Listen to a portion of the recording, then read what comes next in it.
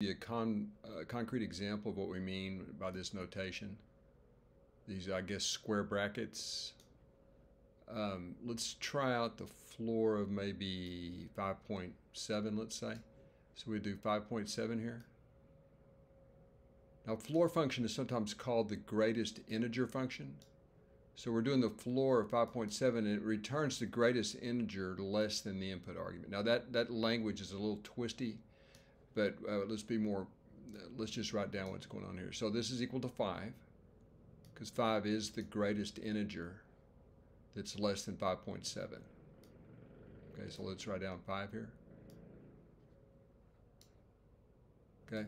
Now, another way to look at this is this is if and only if.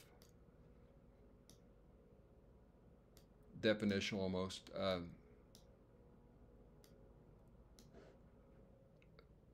5 is less than or equal to.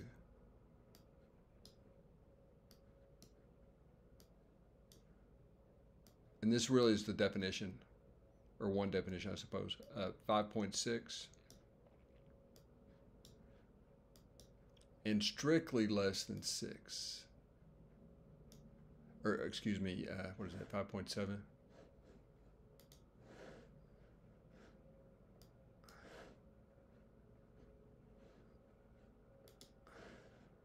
So 5.7 here.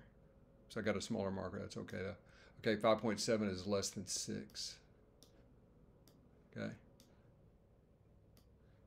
And that's literally the definition of a floor function. It's all the numbers that are trapped between the floor and then the next highest integer, okay?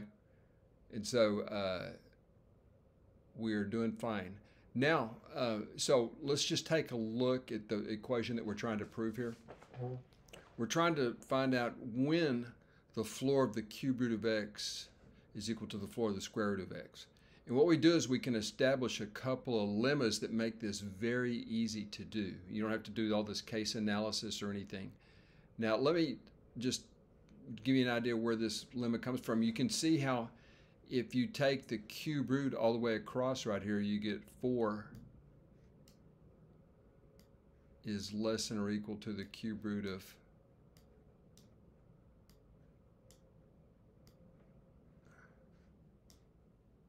this is just an example to make you trust the lemmas here.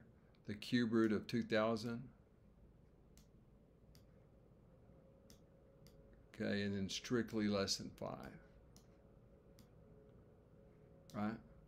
And you can see that's just piggybacks on this very fundamental definition of what it means, what the floor function actually means. If you're an integer, or if you're a real number between 5 and its successor, the floor is going to be 5. Okay, it's that simple. And so this is just a more general truth right here. And so we have established, hopefully you believe this lemma right here. Notice the connection here. This is cube root and cubing, right? They're inverse functions. And there's an understood 2 right there. It gets left out a lot for square root, but there's an understood index of the radical of 2, which explains this definition of what it means for k to be the floor of the square root of x. Now, the rest of it's very straightforward. Just moving right along. This is obvious without even looking at the lemmas, right? The only way the cube root of x and the square root of x could have a floor of 0 would be if x were trapped between 0 and 1. Again, the cube root of a number between 0 and 1 is still a number between 0 and 1, so you're going to have a floor of 0.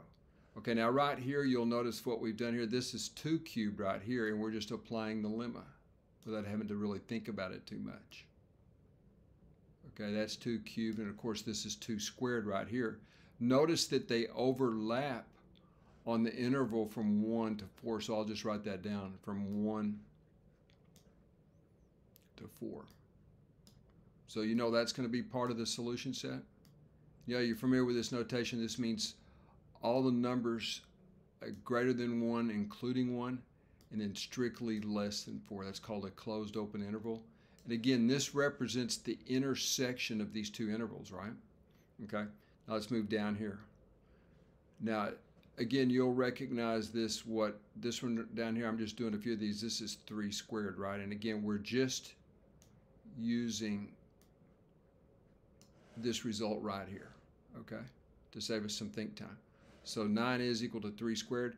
But notice that the overlap of these two intervals, you see 8 runs up almost all the way to 9. And so right here, your overlap or your intersect interval for a floor level of 2 would be 8 closed, open 9. Folks. So far, the solutions are, and let's go ahead and write this as 0 to 1 right here. And so far, we see that the solution is the union of these three intervals so far, right? The union of the interval from 0 to 1, I'll put a U here, so I don't have to rewrite it, and then a U right here, right? So that's what's happening so far. Now let's run along to floor level of 3 here. Okay, the floor level of 3. Notice that there is no overlap between these two.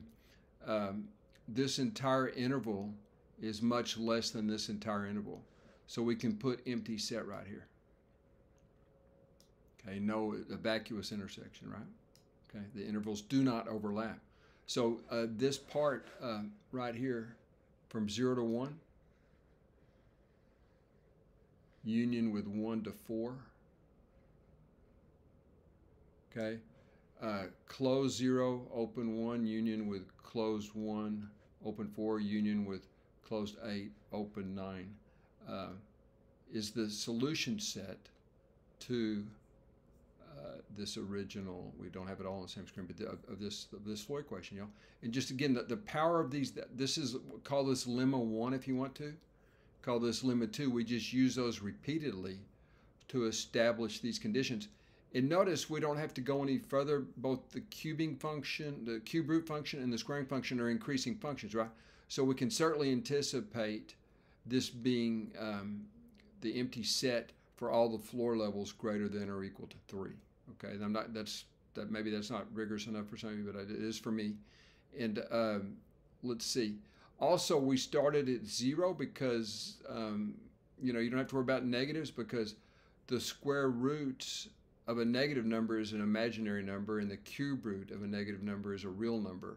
And so we just you know, naturally start at 0 because of the nature of the functions here. Now, you could have these type of setups where if these were, like if we were doing maybe the cubed root of x and the 5th root of x, then you would be getting negative numbers also, probably in a symmetrical sort of fashion, okay?